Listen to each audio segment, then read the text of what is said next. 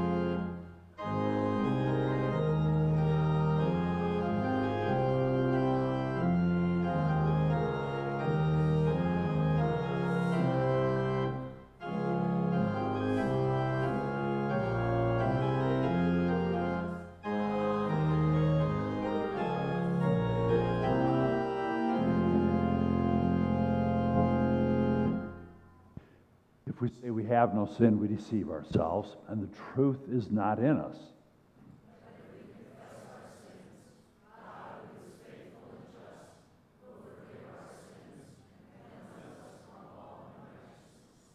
Let us then confess our sins to God our Father, first in the quiet of our hearts, and then together in the spoken confession.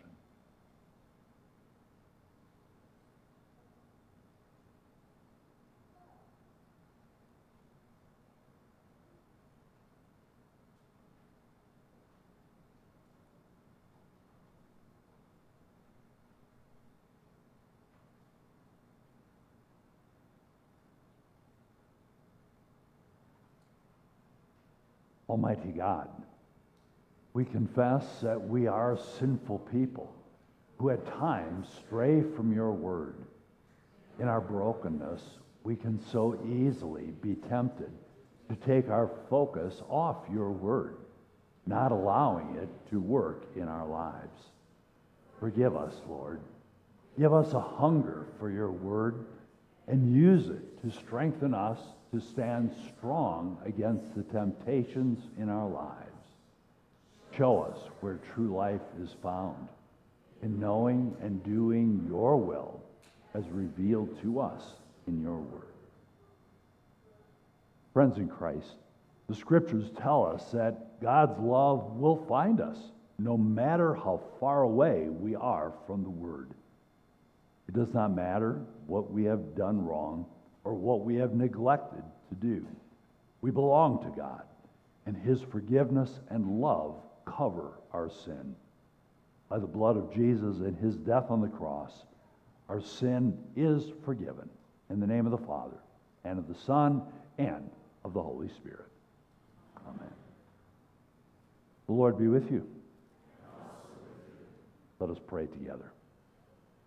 O God, whose glory it is always to have mercy, be gracious to all who have gone astray from your ways, and bring them again with penitent hearts and steadfast faith to embrace and hold fast the unchangeable truth of your word, Jesus Christ, your Son, who with you and the Holy Spirit lives and reigns one.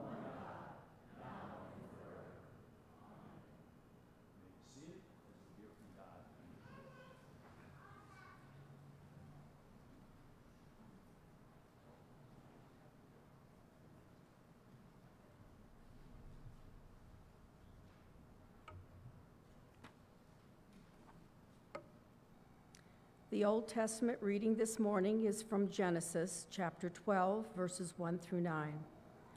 The Lord had said to Abram, "Go from your country, your people, and your father's household to the land I will show you.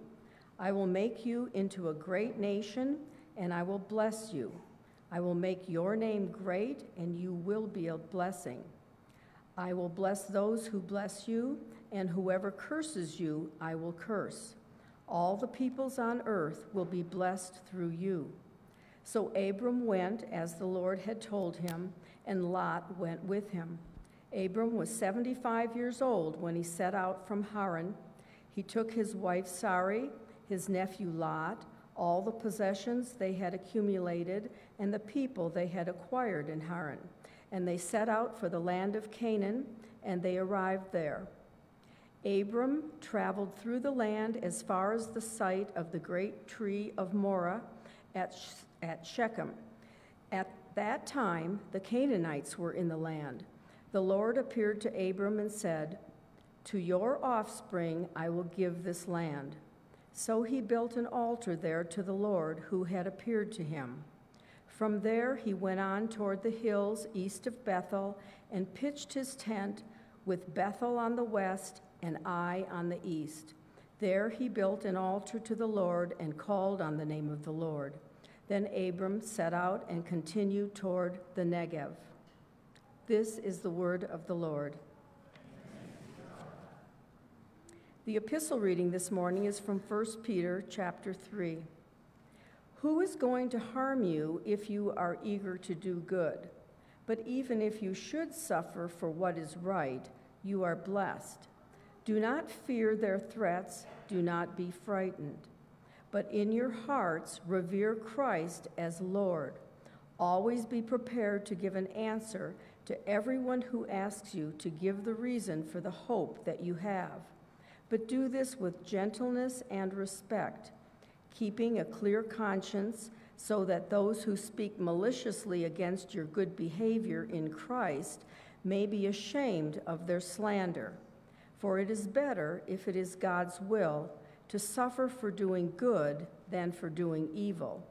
For Christ also suffered once for sins, the righteous for the unrighteous, to bring you to God. He was put to death in the body, but made alive in the spirit. This is the word of the Lord. Please stand for the gospel.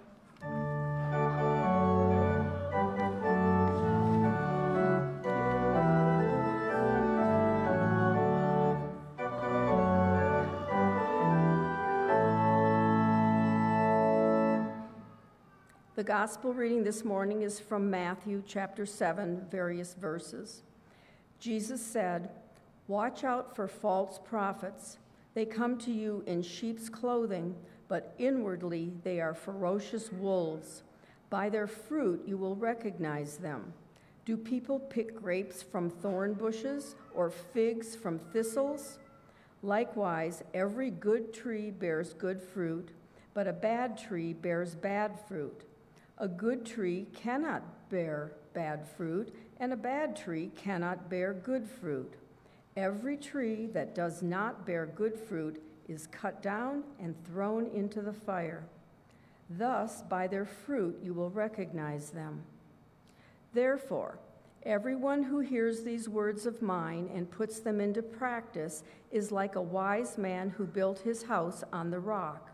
The rain came down, the streams rose, and the winds blew and beat against that house. Yet it did not fall, because it had its foundation on the rock. But everyone who hears these words of mine and does not put them into practice is like a foolish man who built his house on sand. The rain came down, the streams rose, and the winds blew and beat against that house, and it fell with a great crash." This is the gospel of the Lord. Please be seated. And if I could have the children come on forward for this morning's children's message. Any parents or adults want to join, you're welcome to come up as well. I think it's banana. Do you think so? I think it's vanilla. Vanilla. Banana or vanilla? What do you think? Chocolate. I hadn't even considered chocolate. Strawberry? You might wonder what I'm talking about. You know, no, not milkshakes. I was thinking of getting Pastor Glenn a cake. And I was thinking banana, because I'm pretty sure that's his favorite. But I heard, what did you say, chocolate? Or, spice cake? Angel food. Oh, Pastor Glenn, angel food. What a great idea. Let's vote. How many of you think Pastor Glenn's favorite cake is banana? Angel food. Apple. Spice. Peanut butter. I don't know. How am I going to know for sure? Why don't you go up and ask him what his favorite cake is, would you? No? Everybody, let's say, what's your favorite cake? German chocolate. Somebody back there really knew. You know, we could have voted all day, and we still might have chosen the wrong one. Well, it sounds like God's cake, angel food, doesn't it?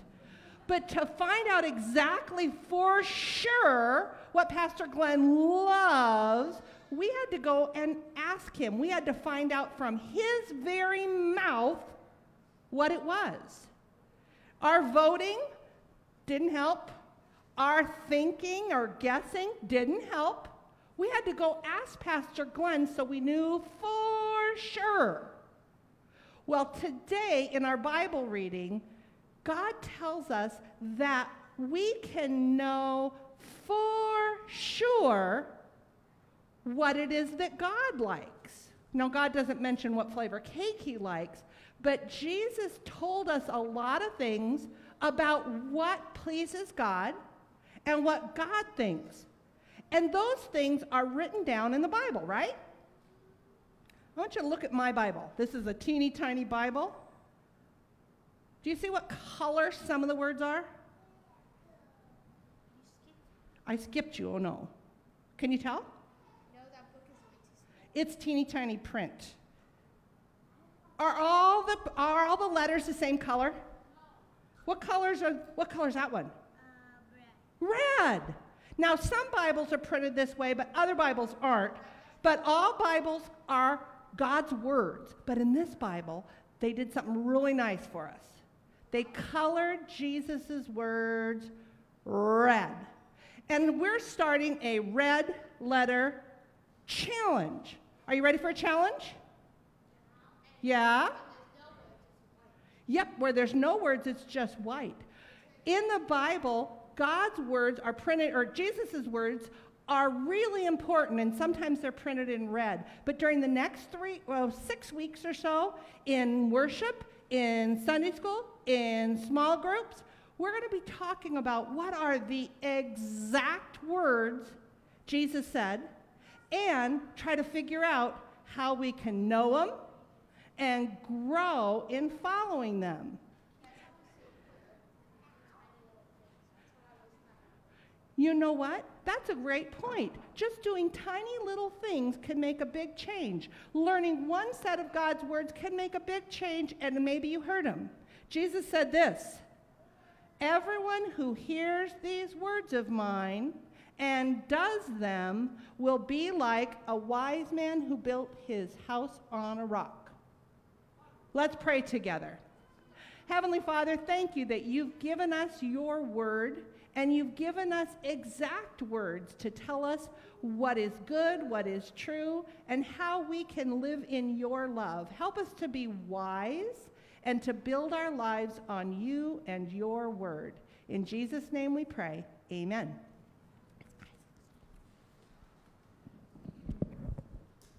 Thank you, Mrs. Hine. So as we kick off the Red Letter Challenge this morning, I want to start with a question, a somewhat personal question. Are you ready? What are your goals in life? What are your hopes, your aims, your desires, your dreams? Now, you can go almost anywhere with this.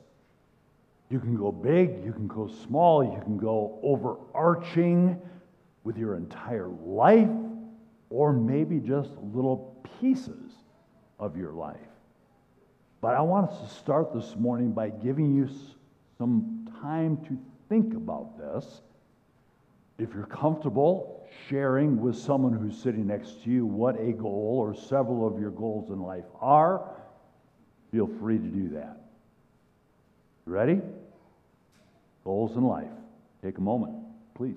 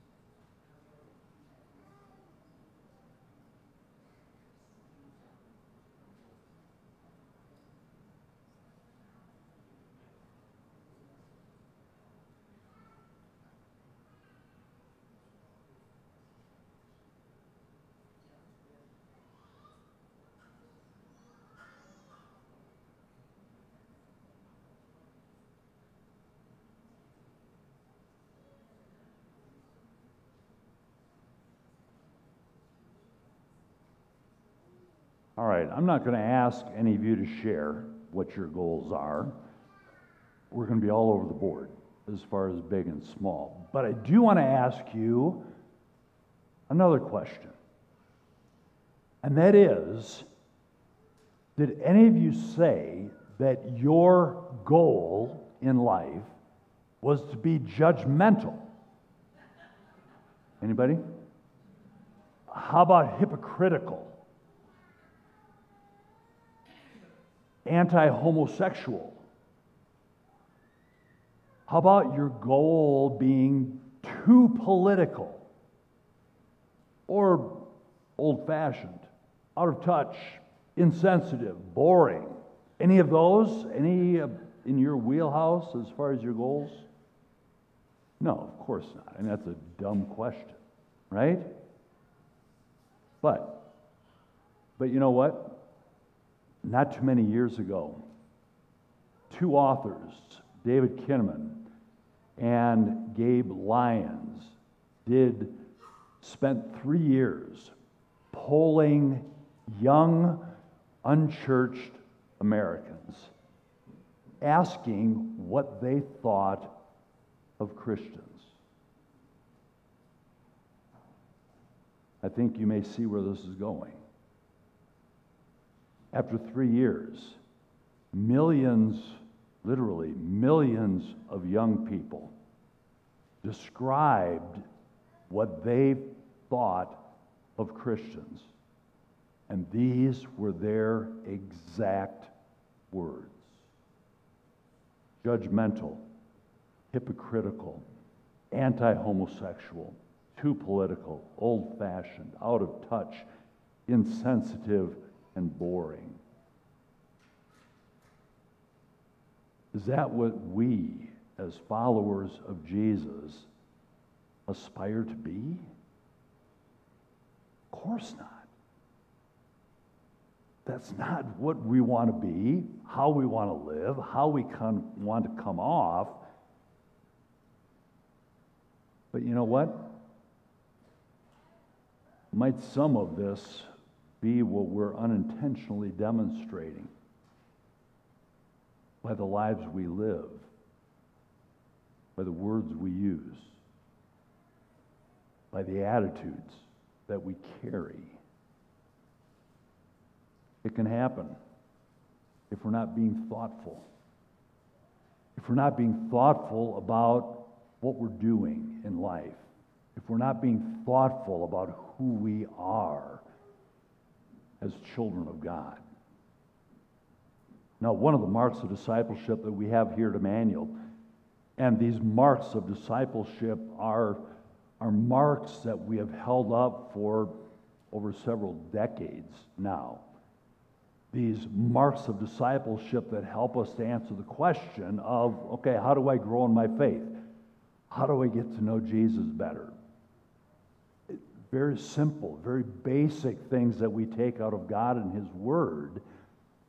And one of those marks of discipleship is intentional spiritual growth.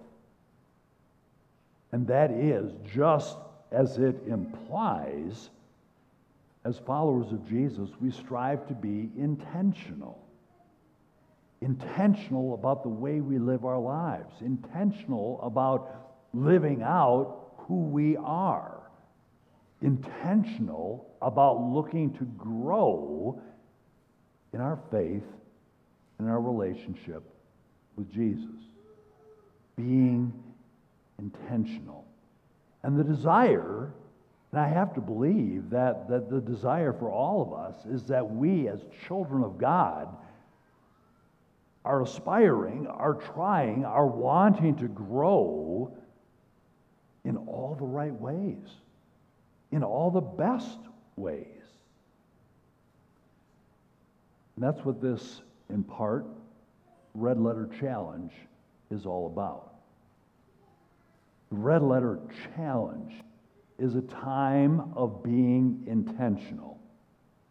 A season, 40 days to be exact, about 6 weeks as we focus our attention very specifically on Jesus and on His words to us. As Gail mentioned with the kids, for some of us in some of our Bibles, those red letters that we have in the Scriptures that highlight for us all the things that Jesus really did say. And that challenge, this red letter challenge, it's out there for all of us. It's there for adults of all ages. This challenge is there for our youth, high schoolers, middle schoolers. And the challenge is out there even for our children, as young as they may be. And for those of you who may be here visiting with us, worshiping for the first time, that challenge is for all of you as well. We've got a bunch of small groups that are going to start meeting next Sunday. A bunch of them here on Sunday morning. Children for our youth, and a number of them for adults. We have other groups that are meeting basically every day of the week as a place and an opportunity for you to plug into. And books are still available, as you couldn't miss Pastor Robin coming in. He's got you, he's had you for weeks and weeks on end. But books are available.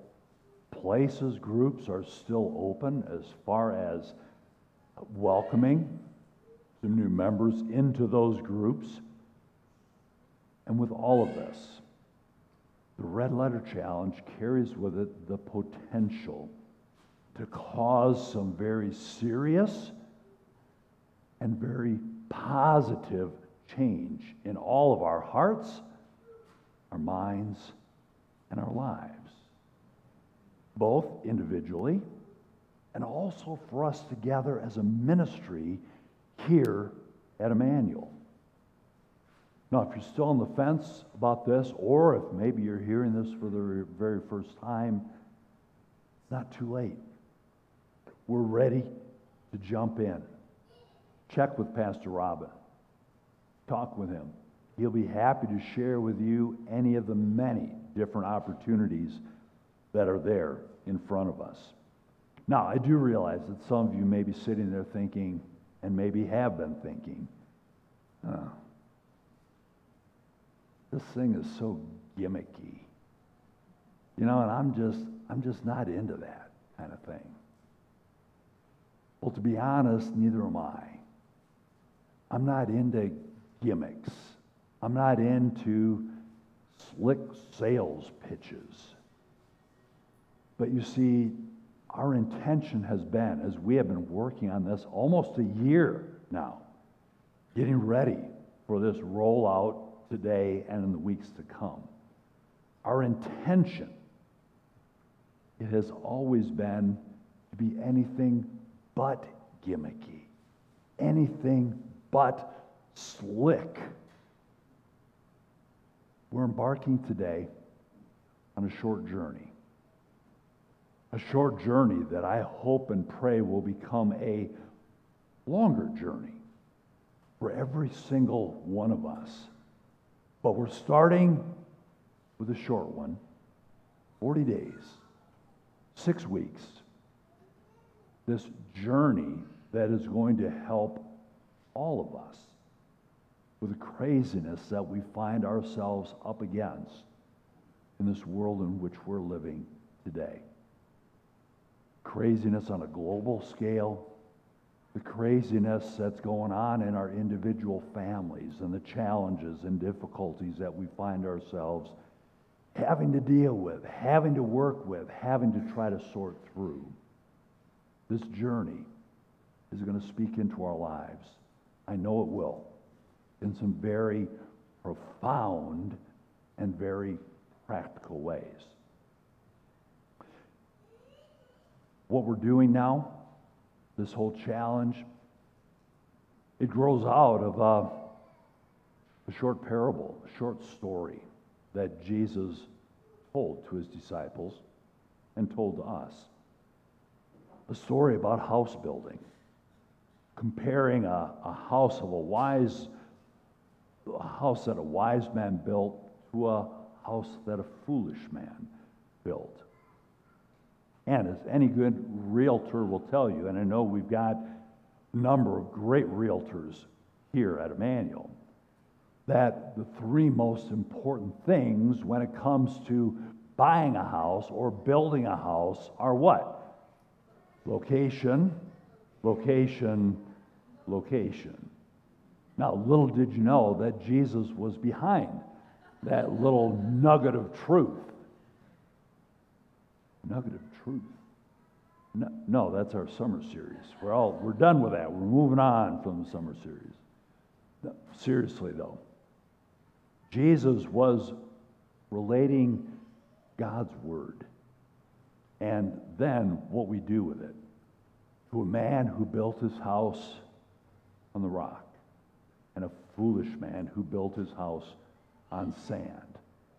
And as Jesus told that story, we've got these two men, these two houses, and when this tremendous storm came up, the house on the rock stood firm.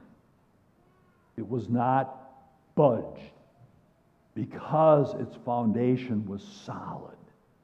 It was on rock.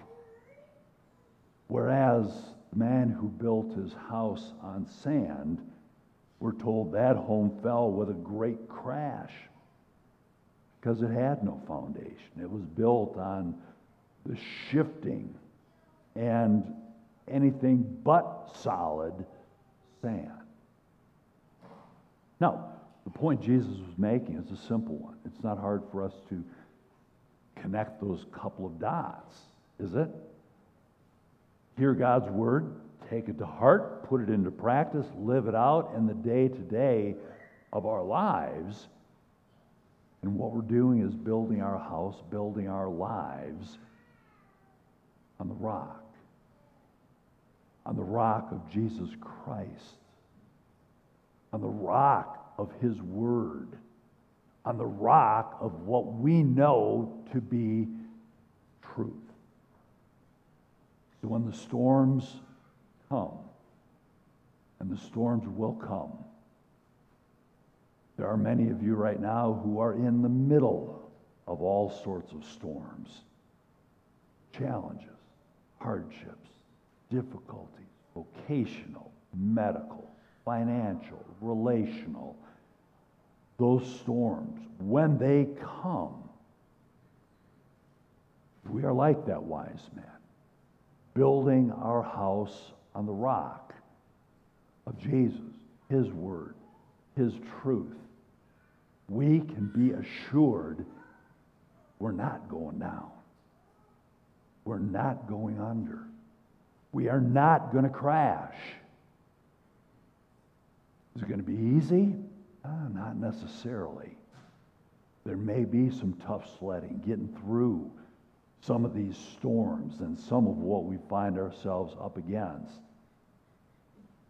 But we're not going to be taken out, because what Jesus had promised us, we're built on him, on that solid foundation, the rock. You see, what this Red Letter Challenge is set up to do is to help each of us in our lifelong building projects. Because faith doesn't come and faith doesn't grow simply by osmosis. There needs to be an intentionality about what we do and how we live and what is going on in our lives. And so what we're going to do is a 40-day build, a 6-week build, by first hearing those words of Jesus, making it a point to listen, to hear what God has to say in his word. Secondly, by reflecting on it, by thinking about it, by maybe spending some time with others, talking through it, studying it, going deeper, but thinking more on this. And third, by putting it into practice. Not just hearing it, not just listening to it, but living it, putting it into the day-to-day of our lives. Now, to help us focus we're grouping Jesus' words together because it seems that he spent most of what he said talking about 5 main areas of life. And those 5 main things are being, forgiving, serving, giving, and going. So over these 6 weeks, we're going to be delving into each of these big topics, one at a time, all of which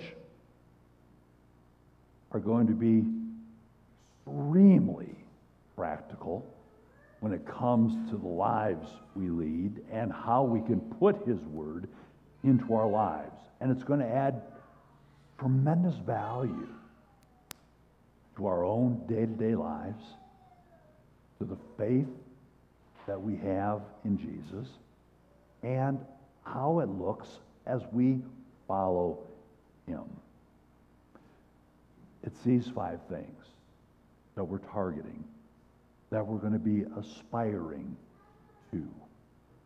Not judgmental, not hypocrisy, not being old-fashioned, out of touch, or boring. Because Jesus and God's Word is anything but. And so the challenge for us is to take in those words, those red-letter words of Jesus, and as we put them into practice, change hearts by the power of the Holy Spirit, working not only in us, but through us, as we exude this life that Jesus has brought to us. A life that is filled with hope, that is filled with love, that is filled with direction, that's filled with truth. We stand and we build on this rock of Jesus and his word, letting that very word continue to shape us, to form us day in and day out, to be the people he's called us to be and the people he's created us to be. What Jesus did by way of laying down his life on that cross, and the miracle of the resurrection to new life once again 3 days later, that's what makes all this possible. That's what makes all this real. That's what gives to each and every one of us purpose, meaning, direction in terms of what it is that we are to aspire to. That's Jesus. I'm looking forward to this 40-day build, this journey that, as I said, I hope and I pray expands beyond these next 6 weeks and spills over as we watch and we see some of the amazing things that the Lord has in store and what he is going to be accomplishing in us and through us, the building of his kingdom and to the glory of his name. Now, the what now?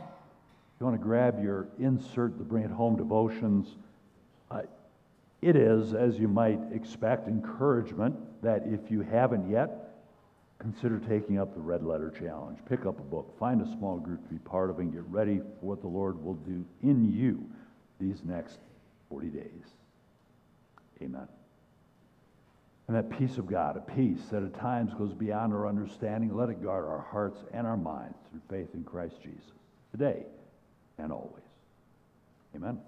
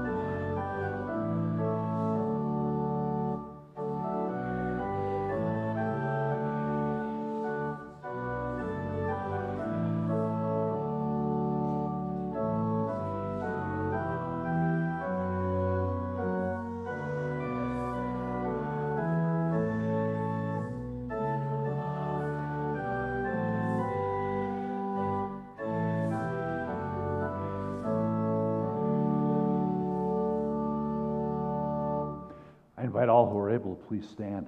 And we join in making confession of our faith, using the words of the Apostles' Creed this morning, those words of truth drawn from God's own word, that foundation, that rock on which all followers of Christ for the last 2,000 years have been reiterating, speaking, reminding ourselves of who this God is and on whom we build and on whom we stand.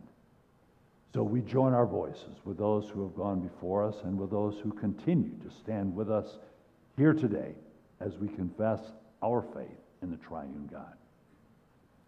I believe in God, the Father Almighty, maker of heaven and earth, and in Jesus Christ, his only Son, our Lord, who was conceived by the Holy Spirit, born of the Virgin Mary, suffered under Pontius Pilate, was crucified, died, and was buried.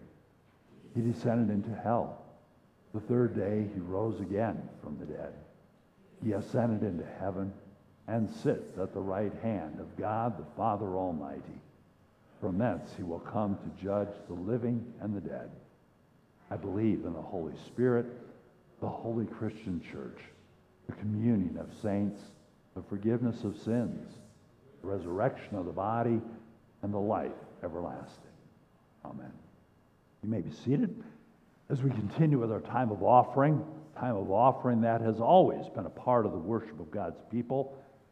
And this time, as you hear me say often, it's not a time for guilt. It's not a time to twist arms. It's not a time to say you got to give more. But it's a time to pause, as God's people always have, to reflect and remember once again the grace that the Lord has poured out on us and all that he has given to us in our lives. So the offerings that we give, whether those are offerings that are left in the baskets out in the atrium or gifts given through our website, through the app, or through texting, it is all one and the same.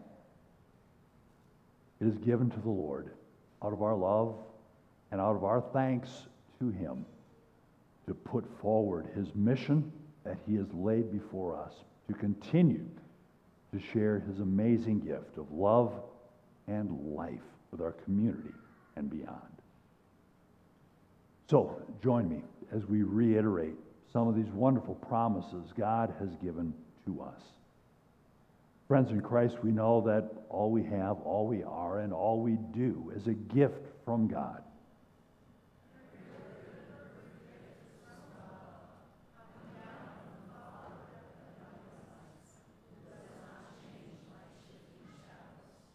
God does not need our gifts, but he knows that life is better when we share generously from all that we have of our time, talents, and treasures.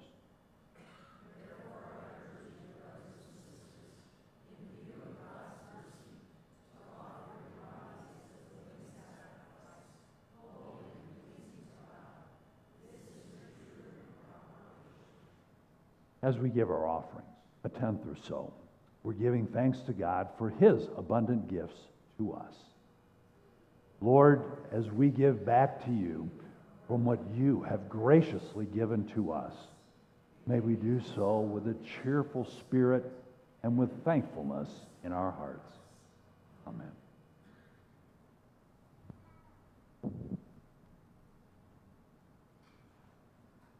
For our time of prayer, we remember the following requests that have come in through the week and this morning. Prayers for the Neinfeld family this weekend for safe travel to Minnesota at the death of Cheryl's mom. For Virginia Bueller and her family following two deaths in her family. Ron Stark, whose funeral was here at Emmanuel on Thursday. And for a grandson, Chad Aldridge, whose funeral will be this Thursday at Timberline Church up in Fort Collins. We pray for Cheryl Gilbert's mom as they wait on test results in anticipation of her having a heart catheterization tomorrow.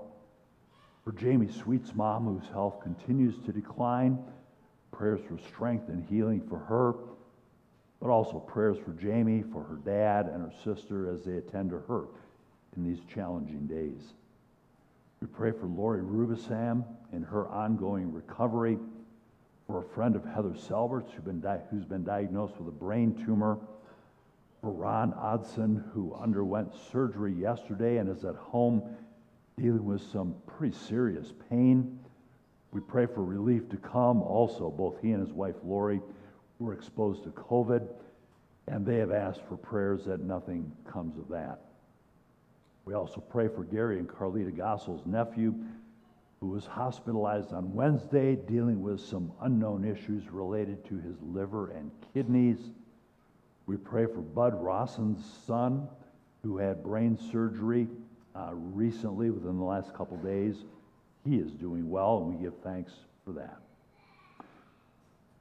For our country and world, on this anniversary of 9/11, we continue to pray for all the many challenges that we have in our country and around the world that continue to challenge us in our faith and our following of our Lord.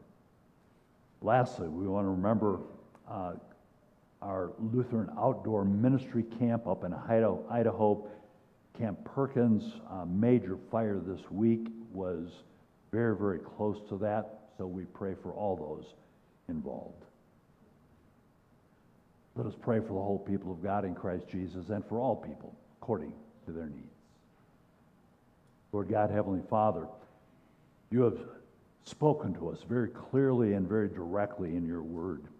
We thank you for that word, a word by which we can know you, a word by which you point us over and over again back to your Son and the hope and the love and the life that we know in him. And Lord, it's because of that that we come to you and lay before you these requests that we've mentioned, as well as many others that have gone unspoken today, but people and life and circumstances that we've carried in to this time of worship who are very much on our hearts and minds. Lord, we place them before you.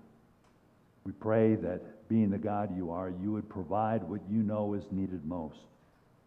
For the joys and celebrations and thanksgivings, Lord, these are all coming back to you. They flow from your heart, your hand, and we praise and thank you for those gifts. So, Lord, one and all, we lay these matters, these people, these challenges and joys before you, praying that your will would be done and your grace would abound. Lord, in your mercy, we pray for this ministry of yours here at Emmanuel. We pray, giving you thanks for the opportunity to step into this red letter challenge, this journey, this time of building and growing over the next 6 weeks. Lord, we pray your blessing on our time in your word, hearing it, studying it, taking it to heart, and putting it into practice. Lord, let it be a blessing, not only for us, but for so many with whom we encounter. We pray for today's ministry fair and the startup of many ministries here this fall. And we pray for that constant reminder that this is not ours, and it's not about us, but this is your ministry, and it is intended to point people back to you. So help us in all that we are and all that we do, have Jesus front and center. Lord, in your mercy, we pray for our country and for our world. On this anniversary of 9/11, we pray for the many people who continue to hurt because of it. The loss of loved ones, the loss of material goods, the loss of innocence in so many ways. Lord, we pray that you would help us to be vigilant as a country, that we stand not on our own strength, but that we continue to be drawn back to you, your words, your truth, your ways. And Lord, we pray for those who lead us, for President Biden, for other world leaders who carry a tremendous burden on their shoulders. We pray for all those in our own country at every level of government who've been elected and appointed. For all these individuals, Lord, help them to govern wisely and well, not on the basis of their own desires, their own aims, their own goals, their own whims, but help them to govern on the basis and foundation of you, your truth, your word. And Lord, we pray for those up in Camp Perkins. We pray for others who have been impacted by this major fire up in the Northwest. We pray for your protection, and we pray for your comfort for those who have lost homes or buildings or material goods. Use us as your people to reach out with joy, with help, with encouragement. Lord, in your mercy. And we pray for all those who serve on our many front lines. We pray for those who serve in healthcare professions of all sorts. We pray for those in law enforcement, first responders, and firefighters. We pray for those who are serving in our military here and around the world. Lord, we thank you for all of these men and women willing to put themselves in harm's way for us, for our health, our safety, our well-being, and for the freedoms that we enjoy. Watch over them, keep them safe, bring them a sense of joy and purpose as they carry out their vocations and callings and responsibilities. And we pray, Lord, that they do it for you.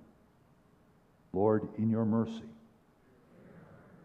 into your hands, O Lord, we commend all for whom we pray, trusting in your mercy through your Son, Jesus Christ our Lord, who has also taught us to pray. Our Father, who art in heaven, hallowed be thy name. Thy kingdom come, thy will be done, on earth as it is in heaven. Give us this day our daily bread, and forgive us our trespasses, as we forgive those who trespass against us. And lead us not into temptation, but deliver us from evil. For thine is the kingdom, and the power, and the glory, forever and ever. Amen. And we celebrate the Lord's Supper as we do most every week here at Emmanuel. Again, not out of ritual or habit or empty tradition, but it is because here that we come into contact with the living Word. Touch, taste, smell, and the encounter as our Lord invites us to come to Him, for Him to provide for us what He knows we truly do need. So our Lord Jesus Christ, on the night that He was betrayed, took bread. When He had given thanks, He broke it, gave it to His disciples, and said, "Take and eat. This is my body given for you. Do this in remembrance of me." In the same way, also after supper, He took the cup. When He had given thanks, He gave it to them, saying, "Drink of it, all of you. This is my blood of the new covenant that is poured out for you for the forgiveness of sins. Do this as often as you drink it in remembrance of me." Now, if there are any of you here today wondering whether or not you should come and receive the Lord's Supper, would you ask yourself these 4 questions? First, do you know Jesus? Do you believe in Him? Trust in Him as Lord and Savior? Second, do you acknowledge the sin and brokenness in your own heart and in your own life and desire the healing and the forgiveness that the Lord offers here? Third, do you believe our Lord's words, mysterious words, profound words that go beyond our ability to completely understand or ever explain? But do you believe the truth of Jesus' own words to us, that what we receive today is bread and wine, and it's also His very body and blood? And finally, fourth, would it be your intention with the Holy Spirit at work in your heart that you would look for the opportunity to put His words into practice, to share His love and His life with the people around you? The answer to yes to these questions, this gift is for you. We'll have our 2 serving stations on either end of the communion rail. Simply follow the direction of the ushers as they point you where you need to go. Children and young people not yet instructed in the Lord's Supper, you're invited to come for a blessing. Or if there are adults who would prefer simply to receive a blessing today, please come with your hands folded to indicate that. Otherwise, have your hands cupped to receive the bread. My friends, the table is ready, and the peace of the Lord be with you always.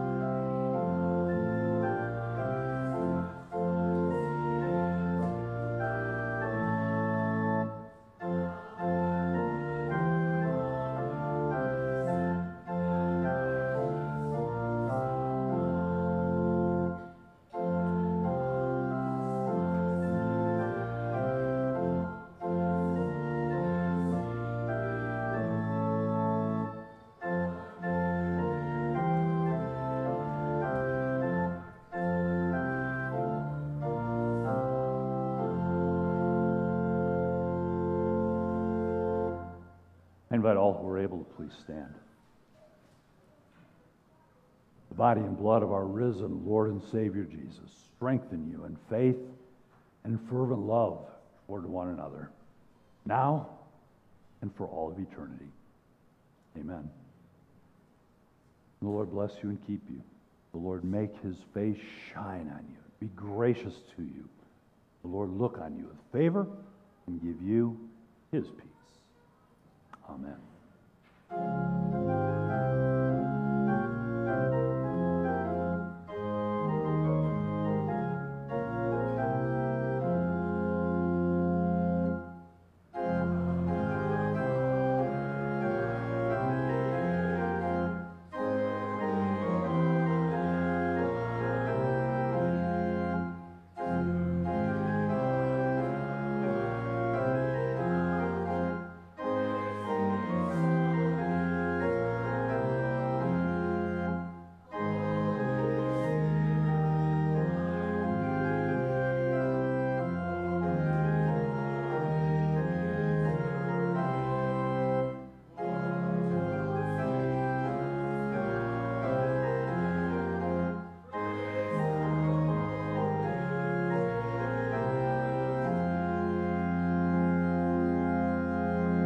And if you'd be seated for just a moment longer, thank you once again for joining together, both here in person and online. I do pray that we take up that challenge, whether that is formally in the many small groups that we have, or even in your own life on a very personal, individual level, that we seek to aspire to those amazing things of building our house on the rock of Jesus. Now, we have the ministry fair that's going on. I encourage you to peruse and check out all the various ministries that are going on. Much of what goes on here at Emmanuel is on display for this morning. There are goodies over in the west atrium, so if you want to start there, that may be a good place to hang a right, grab a bite to eat, and then take some time with sisters and brothers in the faith and see what's there. Look for those opportunities, maybe that you're not involved right now, but pique an interest. So that's there for our youth and children. We've got some fun events going on in the gym that Miss Martha is taking care of. So one and all, some time to spend together. As we mentioned in the prayers, many other groups are starting up here now that fall is in full gear, and encourage you to let God use you. He's wired you, He's made you to be unique. Use those gifts. The best way to stay on top of what's going on, as many of you know, are through my email updates that go out a couple times a week. If you're not on that email group but would like to be, stop at our information station just to the left outside in the atrium. Grab a welcome card, give us your email address and name. We'll get you added into that, and you'll be able to join in hearing about all the great things that have happened and all the opportunities that are still in front of us. So next week, we continue now with the Red Letter Challenge, and we'll be focusing in on being God's gift of who He has made us, that we get to be God's people for this time and place. Until then, go in peace, serve the Lord.